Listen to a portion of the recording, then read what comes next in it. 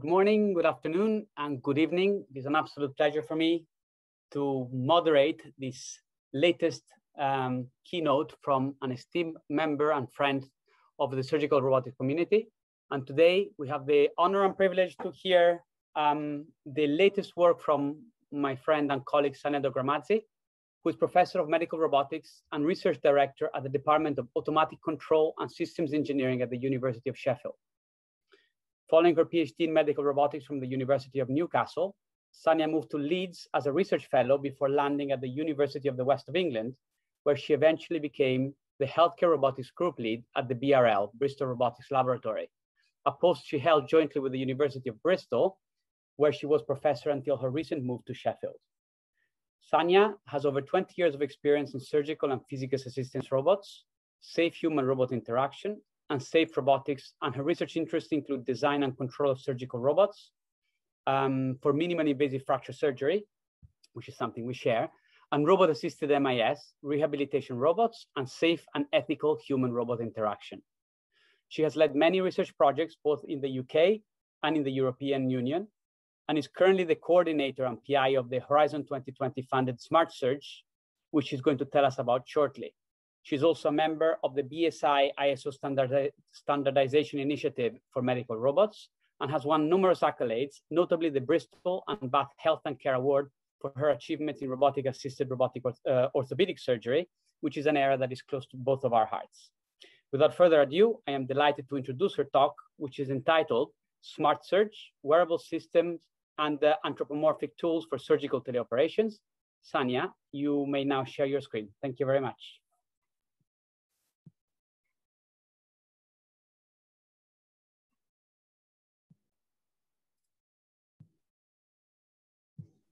Wonderful. Okay. Perfect. Can you hear me?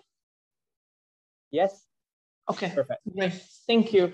Thanks, Ferdinando, for the lovely introduction. And thank you also for inviting me to talk today.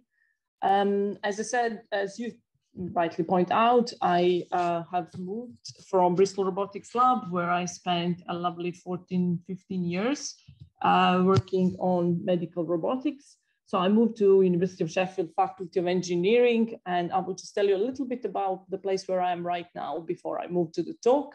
So Faculty of Engineering is an established faculty. This is a world top, one of the top universities, has strong partnership with large companies such as Rolls-Royce, Airbus. It features Advanced Manufacturing Research Center, which is the government catapult, which is the diamond in the crown of Sheffield, and has also strong partnerships with local hospitals and medical device companies. Here I'm in the Department of Automatic Control, one of the best control and system engineering centers in the world. And within there, we have, of course, Automatic Control and System Engineering Robotics Group. Medical robotics is just one of the areas. So we have fantastic research in verifiable autonomy, in cooperative robots, in multi-agent autonomous systems, and human-robot interaction. This is a Sheffield Robotics Group. So you probably recognize some of these friendly faces. And healthcare robotics is something that has been built for the last 5 years in AXI, and really striving to become a center for biomedical robotics in UK and wider. So we have a strong team working in surgical robotics, in rehabilitation, in brain implants, for instance, in bio-inspired robots for surgery, endoscopy, and so on. Surgical robotics challenges. So ultimately, the community, not just medical robotics, but wider robotics communities is striving to achieve automation and autonomy. This is a challenging thing. It is particularly challenging for surgical robotics, and there is nothing more challenging than constantly changing environment, which most of the robots will, of course, encounter in surgery. So we are working on this continuum between teleoperation and no human input and our research fits in somewhere here. But on that path, there are so many problems that they're still waiting to be solved. So working across different applications in surgery, there are of course many things many problems that are shared. So one, first of all, it is about the instruments. So talking about minimally invasive surgery, whether we are talking about orthopedics and fracture surgery, it is precision. It is that the surgeons need precision, and they need precision manipulation. They need a good reachability, and they need instruments to be correctly controlled. Moving on from instrumentation, the next is vision and touch, and that is again shared among all applications. So in minimally invasive surgery, this travel from 2D in laparoscopy to 3D, now to enhanced 3D vision, where we have image overlays. I'm going to talk about a little bit more about that, what we achieved in SMARTsurg in this area. It is about touch as well. The touch is lost, obviously. So how the surgeons estimate grasp and pull forces, how they estimate how stiff is the tissue, where they should cut, where they should touch is still a problem. It is, of course, the training time as well. So all the surgeons go through open surgery training, they move them to robotic or laparoscopic surgery. So what we offer to them from medical device community and medical robotics community, something that has to be learned quickly, it has to be intuitive, it has to be easy to use, and it has to allow them situational awareness. So they should be aware of what is there that they see almost as much as if they are completely inside. And of course, the safety. So the safety is ultimately the most important thing in hospital, in medical environment. So in surgery, particularly about preserving sensitive and healthy areas, understanding tissue dynamics, limiting forces, and then improving human-robot interfaces in order to achieve a better surgery, more accurate surgery, the surgery that will actually save tissue as much as deliver and remove what shouldn't be there. So this is why we, for many of these reasons, we set up smart wearables, robotic teleoperated surgery, or SMARTsurg. And you can see here, this is what we submitted to Hamlyn Surgical Robotic Challenge. So I just picked up the screenshot from there. And here is the list of the partners. So there are 10 partners. University of the West of England or myself have been acting as a coordinator. And out of these 10 partners, we have 4 clinical partners from different disciplines. So we set up to develop situational awareness and safety. And most of all, we started with a wearable system for controlling instruments that have higher dexterity than they currently have, with haptic feedback and active constraints as additional safety features. So this is what you can see at the top left corner.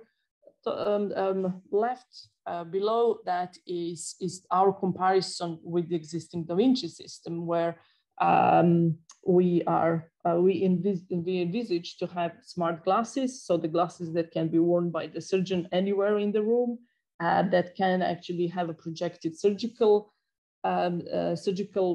area, but also overlays and complex images that can be all projected on the smart glasses. Our slave manipulator were envisioned with more dexterity than Da Vinci currently has.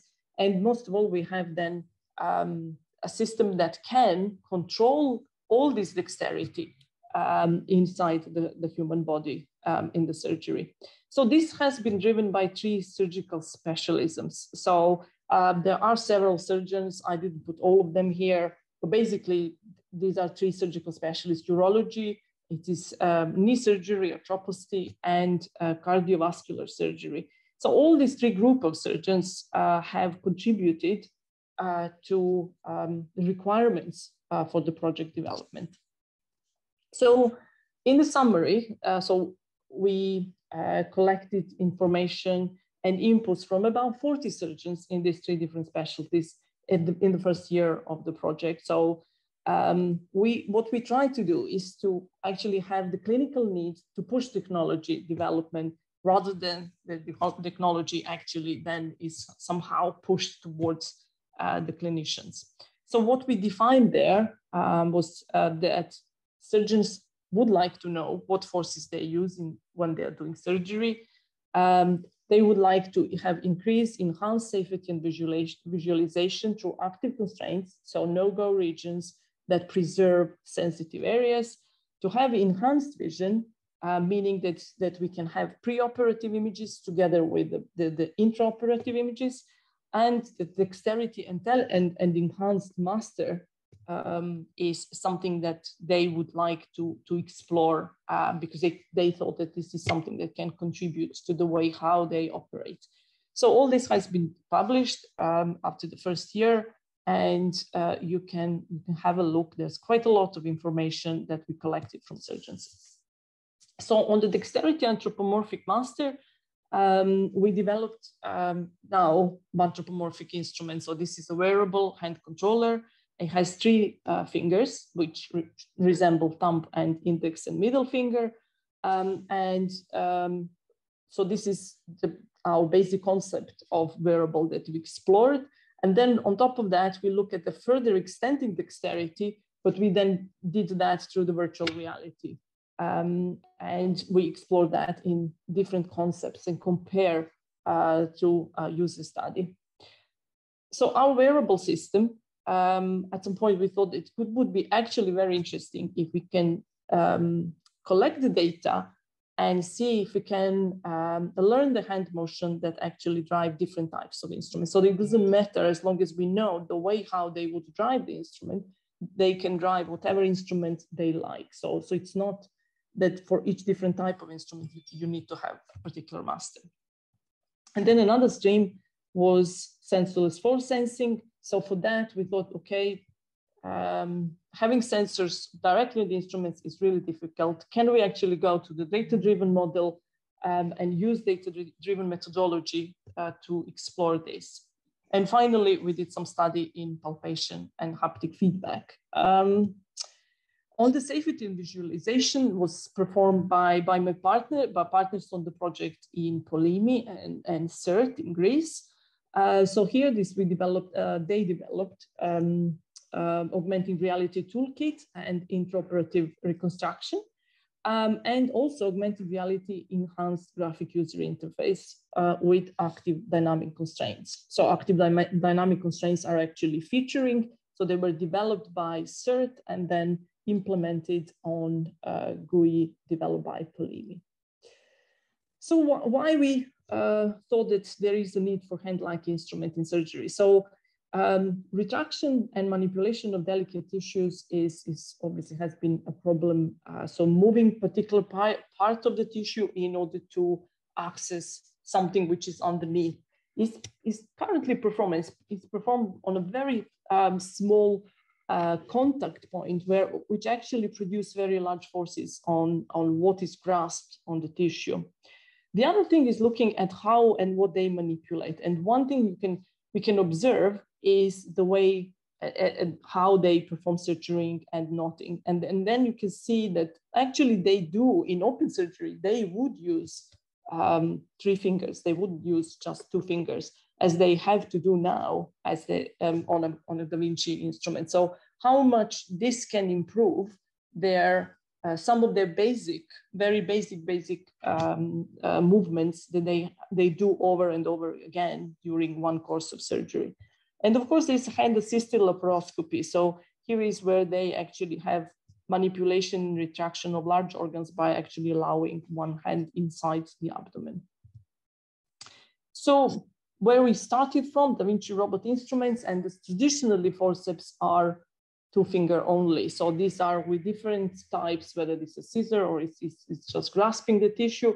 But there have been attempts in the past on multi-finger surgical tools, one particularly on the ocular robotic surgery for removing a layer on the eye by actually having much better distributed forces, as was the idea that we started with the multi-finger hand here. The other one was another attempt looking at more compliant tree fingers that can actually, again, produce distributed forces on the soft tissue that they are grasping. So we decided, thought about what would be the best way to design 3F instrument. We look at optimal indexes, so through the optimization. So one is force capability index, the other one is looking more at the force capability, the other one more at the dexterity. So these indexes are used in understanding dexterity of parallel mechanisms. So through the optimization, we wanted to decide what is the really the ratio of the fingers that we would need to manufacture that would be the best for grasping. So use the Pareto optimizer and came up with the right ratio of the fingers. So this is our 3-finger tool. In the course of the project, we created 2. It has 6 degrees of freedom, so each finger has 2 degrees of freedom, and they are not easy to make. They were all basically manually produced. They are cable driven, and first of all we tested our teleoperation on through ROS, and after that, when we actually created this, we have looked at the actual teleoperation of this using a chain of IMUs that we were tracking in real time in order to control opening and closing of this. So this is the close-up of the instrument. It is as long as a Da Vinci instrument. It has 3 fingers at the end, and it is driven by 6 muscle motors in control in real time. So this is the tracking system. So this is IMU based. We have 13 sensors where we track the thumb, index, and middle finger, and wrist. We tested the accuracy using Polaris tool. We did accuracy assessment and came up with the errors and standard deviation, which were at the acceptable level. So this is then the mapping between the fingers and the tool. So we performed joint-to-joint mapping by actually first of all, calibrating the glove so that every user opens and closes. So we get actually the relative and range of motion for each user specifically, but then limit also the motion of the fingers, of the instrument fingers, because it has more, of course, the hand has more restriction than the instrument itself. So here is some example of changing, so opening and closing of the 2 joints on the thumb. As response to 10 degrees change of increase and decrease of the finger motion. So first of all, we explored, can we use this for Da Vinci instruments? So we just control the end of the wrist in real time. In this particular video, we looked at just using this as a scissors for cutting in a kind of more natural way for us to actually cut something. So it was just the middle finger and index finger that were used to control Da Vinci instrument. After this, we then look at Da Vinci for, so we gave it to surgeon. The surgeon used that on laparoscopic trainer. So here it is where, first of all, the surgeon practice to use just the hand. So for them, it is quite unusual. And then when the hand is attached to Haption, which is 6 degrees of freedom haptic device, then it can basically drive the KUKA arm and perform these simple tasks just with the hand rather than. So I think they quite like this idea and the freedom that they can move the hand in any direction, and that follows. So the similar experiments were then done Again, now with the glove, with tracking, and the 3-finger tool, the same type of tasks were done. What we learned from this is that the surgeons still find Da Vinci much more effective for simple pick and place tasks. The 3-finger tool for this tiny tasks, so small fine grasping, they found too complicated. In the next stage, we used the learning hand motion to operate surgical tools. So here we started with Da Vinci, and then we moved to Castroviejo. So this is an instrument that is used in open heart surgery. And because one of the surgeons working with us is a heart surgeon, we had a period of collecting the data. So this was performed on the ex vivo porcine sample. And we collected the data during some typical procedures of suturing, cutting, and generally manipulating the tissue. So in the first instance, we just collected the data. We explored the workspace of each digit. While on the next stage, we actually then tracked the position of Castroviejo as well of the instrument. So we had a touch Polaris tool and strain gauges for opening and closing, and the tool generally for general pose of the instrument. So we created 2 different types of networks and used all the joint angles of the instrument, of the hand and wrist as inputs, and outputs. We had the pose of the instrument and opening and closing. So the movements were quite accurately actually predicted. And you can see here the tracking of the surgical instruments, so the estimated and real data.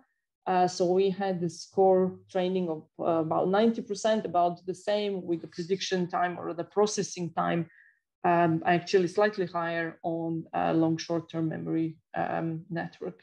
So the question here is, can we help surgeons to drive their surgical tool irrespective of the scale and type of motion required? So once they learn to use their tools, whatever they do, can we just leave them with the tools and they can still use the same type of motion that they would use and still perform? So they don't really have to completely change the paradigm of surgery in their head.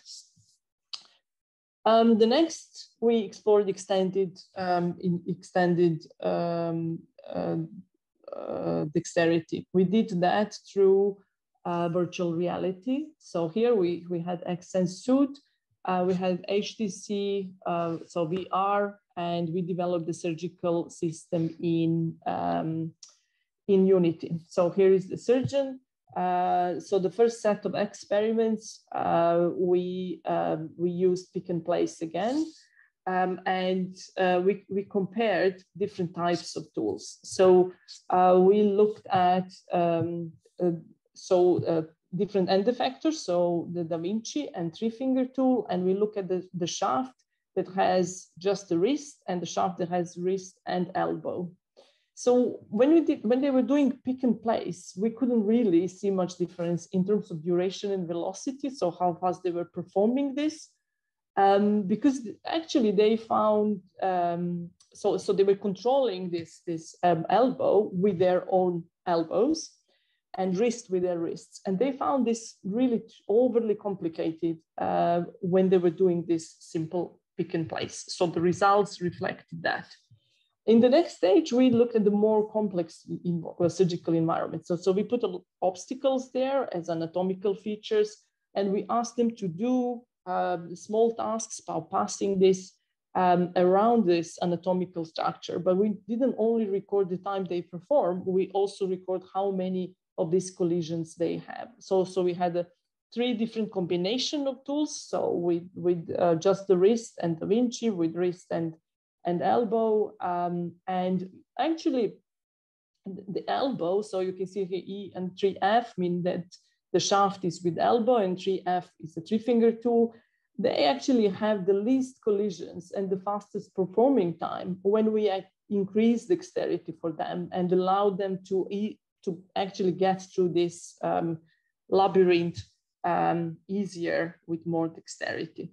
So actually, the first attempt, the surgeons, maybe the time was slightly longer, especially for surgeons who are used to a different type of master device. But then in the second, they actually achieved much better results with more dexterity. So it is how really they adapt to new interfaces that we offer to them. In the haptic device, so when talking to surgeons, the experienced surgeons rely on visual feedback. They really often don't like haptic feedback. They don't want it. But there are some types of surgeries, because we look through more than just urology, where Da Vinci is mainly used. And for instance, in some like arthroscopy, they need to assess meniscus. And this is something that's very difficult for them. And they cannot rely just on the visual feedback. So we looked at, can we actually provide something that can give them a feeling of that softness that is very close to meniscus. We also did explore meniscus properties. So I don't have time to go into this, but looking at Young's modulus or a softness of meniscus and something that we can replicate in the system, which is quite challenging. So we had two different types of this haptic feedback, one with this wearable softness platform, and the other one in the next stage we replaced with a simple system of springs in order to create this wearable softness surface. When we explored this with the users, we found out that actually it is really these boundaries of softness that can be perceived more accurately. Everything that is in between or small differences are much more difficult to be appreciated by the participants in this study. The next stream is sensorless force sensing. So we here explore relationship between the motor current and tool tissue interaction force. So we estimated grasp forces from driving the motors of these two independently two jaws of the Da Vinci instrument and created neural network to map the ground truth. So we had the force sensor there to actually measure the force, and we picked up motor current forces. So this gave us a relatively accurate prediction. So basically we created a classifier and we used the inputs to the network, where motor current, position, and velocity, and at the output we have this grasping status, or rather the force. And you can see here actually the tracking measured forces and predicted forces were sufficiently accurate. However, I mean, we trained the data on different softness of the objects. So you can see here at the top, we had the number of different objects, and we found a good accuracy of the classifier. Of course, as the instrument itself changes over time, because it is a cable-driven instrument which will change, of course, this relationship will change. So a lot of data is actually required in order to make sure that this prediction and the training of data is accurate. So active dynamic constraints. So this is the work done by our colleagues in Greece at SERT. So this is looking at creating active dynamic constraints or repulsion forces around blood vessels. So this is kidney and the blood vessels. You see the yellow is the force that is being applied by the user, and the white areas here are when it is as close to the sensitive area, then repulsive force is created. So this is the purple arrow. So operating close to the vessel results in this feeling of repulsive force, and the feeling can be, or rather the active constraint can be mapped either to the slave or to the master device. As it moves now, you can see if it moves closer to the kidney and further away from the blood vessels, there will be no repulsive force. So augmented reality. So the colleagues Polimi and SERT created a graphical user interface that contains critical information during operation, and it has multiple enhanced surgical area with superimposed preoperative information. So I'll show you that in the next video. So this is user interface of SMARTsurg, and it is has a 3D reconstruction. First of all, reconstructing from the model with a lot of points. It also then creates, or rather the surgeon can construct virtual constraint on this intraoperative model. So you see the white line where the area that has to be avoided, then the active constraint is then published. So all the points are published on the screen, and that will create the area which will be basically affect repulsive forces for the slave. Then the preoperative model is used, and the soft registration is performed. So this is where the surgeon can also, using preoperative model and registration, can have image overlays. So actually see the areas where the tumor is and make sure that all the areas are correctly cut and preserved health tissue. So there is some manual adjustment that can be done also on the GUI. So for the exactly accurate positioning now and registration, AC is active constraints, or active constraint. You can see here, new active constraint is selected immediately. It creates a visible the area which is clear for the surgeon, which part has to be avoided.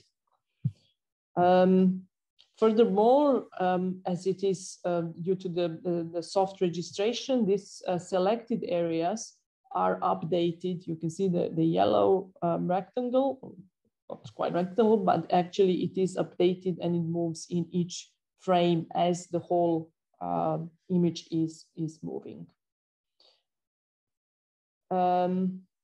So you can see here another one. So this is intraoperative active constraint path tracking. So it is being updated as the image is moving.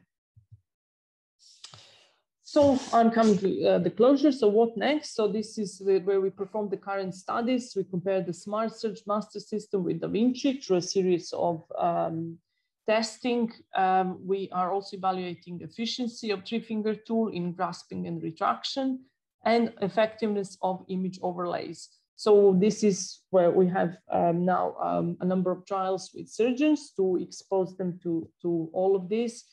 But the further step is now in going through the next project. So this is the funding that has been received by EPSRC on trustworthy autonomous system nodes on resilience.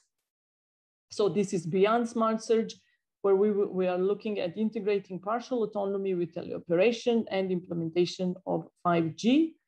And ultimate goal is to create safe and resilient HRI toolbox for surgical robotics. So in the discussion points, I think we have augmented reality, user-driven master design and partial autonomy to improve ergonomic features, reduce accidents, speed up, and make assistant surgeons possibly redundant, and also use of data-driven methods for estimation of various features.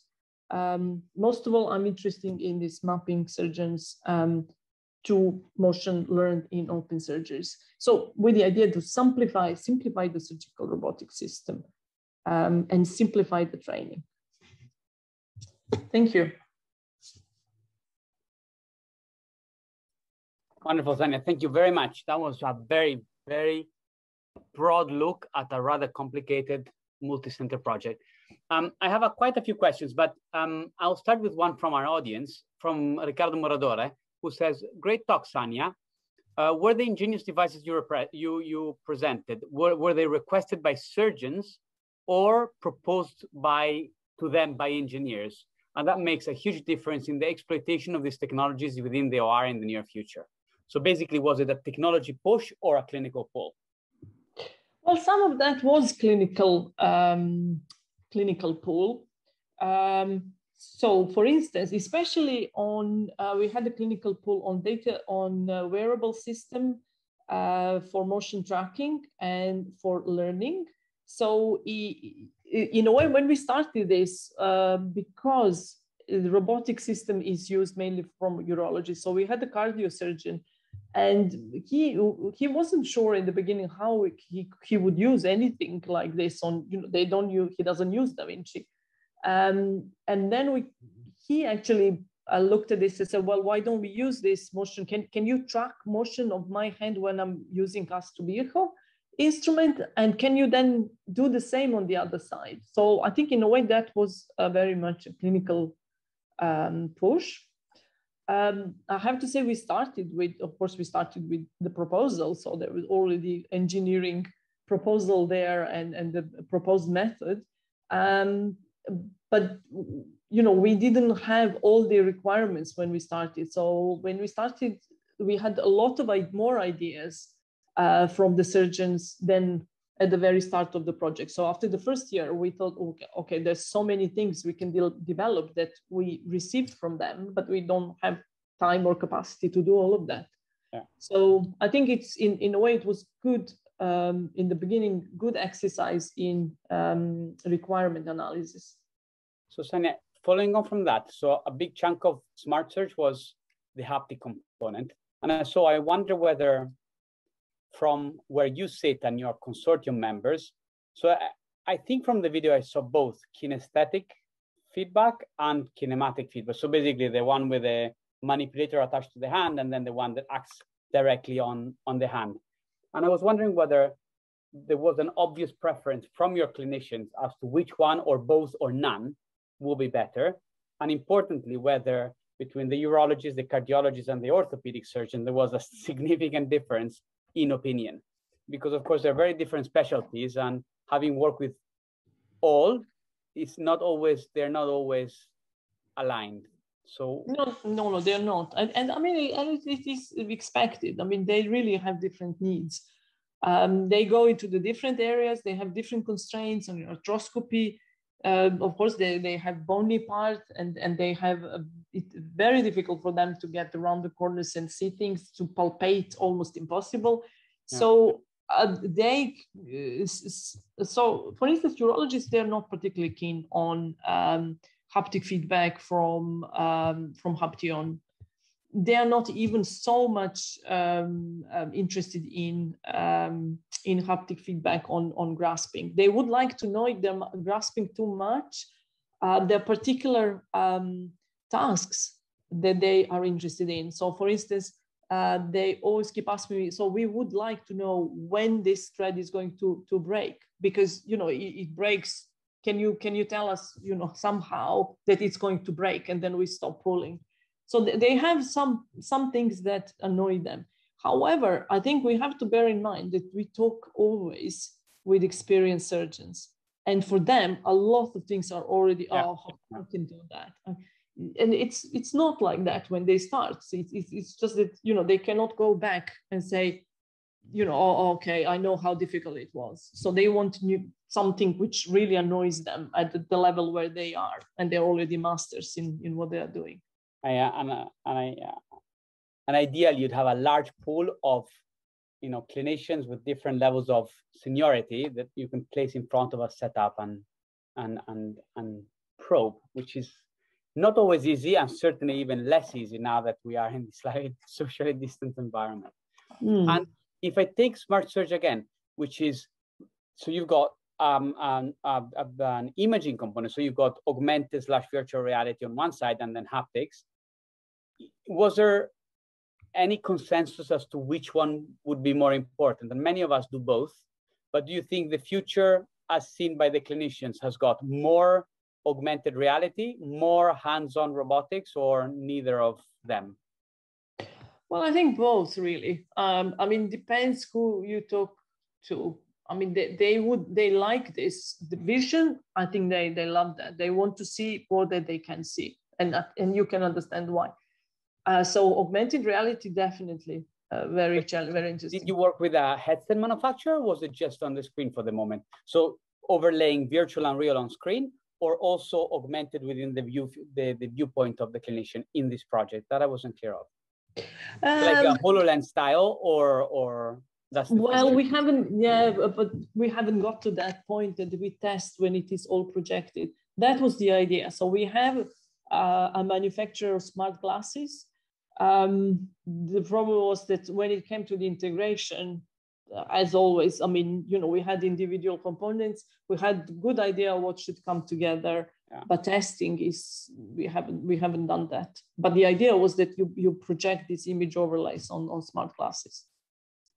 So based on this experience, do you think any aspect of SMARTsurg will progress directly towards a higher level of technology readiness, or is it still foundational, and which basically means you learn what to do and what not to do, but the technology needs to go through one iteration of development before somebody can run with it and commercialize or make it available to the wider public? I think we made a good research basis to take this forward. But whether I mean, I would like to believe that we have made some advances towards this wearable system. So that is on the hardware side, that's what has been developed. Obviously, we haven't developed on the hardware or anything else. That was all the algorithm. What can have possibly some more drive is this data-driven methods. But that requires, of course, a lot more data and a lot more practice and so on. So, of course, it needs another iteration. It's none of that is TRL 6. I mean, I would say probably TRL 4 max. And I think that's the uncanny valley, right? So that's where the funding schemes are a little bit harder.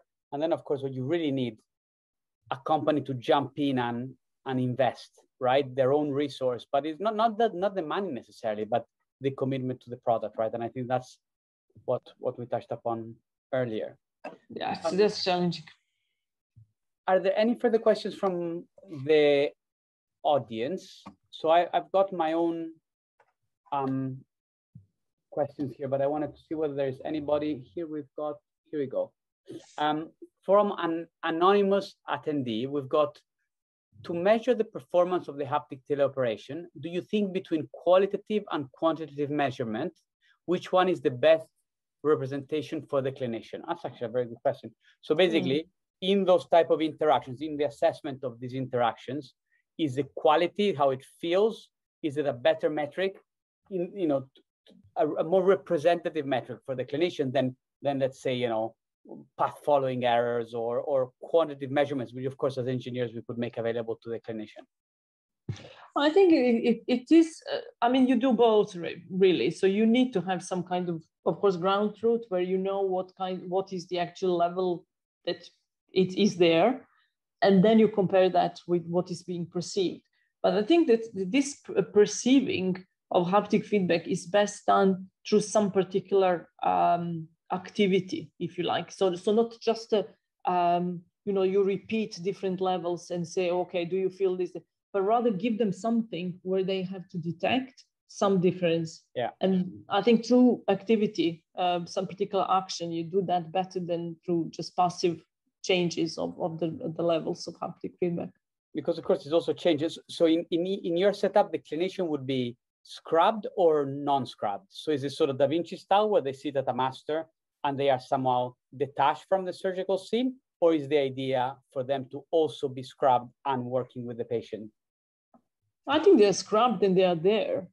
They are not detached from the patient. I think that's the whole idea of partly the idea of the wearable is that they get closer to the patient, that they don't need to be with so many people around. So they maybe don't even need assistant surgeon. And definitely they don't have to sit remotely if they don't want to. They could. I mean, we are looking at this now in 5G. So testing this now. So Sheffield has a 5G facilities and looking at some of these haptic feedback, active constraints, And do we actually have the 5G that affects or changes these control loops? Yeah, I think the most interesting times we have had in a while. So the parting question for me is, having been in the field a long time as well, surgical robotics mainstream, short term, mid-term, long term, or never? So it's sort of like the never-ending question. So when do you think we'll see surgical robots being more mainstream? So rather than niche, is it sort of a short-term thing? So we're almost there, big companies, acquisitions, and so on is happening. Mid-term, long-term, or in reality, sort of we're going through another low following the high? Yeah, well, it is a huge investment. I think we might see mid-term maybe coming from, I'm not sure if it will come from Europe or it will come from elsewhere. And by elsewhere, I think maybe China. It's very expensive research and very expensive translation. And I don't know how Europe is ready and going into that direction. I see that we have slight change now also towards AI. Maybe not here, maybe somewhere else, but I think it's not long term. I think it is short to mid term. It's the most exciting the field has been, but the question is, will it carry that all the way to the Premium League or not? That's the question for tomorrow. Yeah, Sanja, yeah. Thank you for your attention. Thank the audience for your attention. Thank you for your contribution. Remind everyone that this talk will eventually make it to our YouTube channel, where those of us who are not here able to do it live can watch Sanja offline in their own time. And of course, remind everybody that everything that we will be doing for the symposium up until the end of July, which is the closing ceremony, will be available on, or is available on the website at www.hamlynsymposium.org. So thank you, Sanja. Thank you, everybody. And I wish you a wonderful, warm rest of the day, and see you soon. Thank you, Sanja. Thank you. Take care. Bye. Bye-bye. Bye-bye. See you.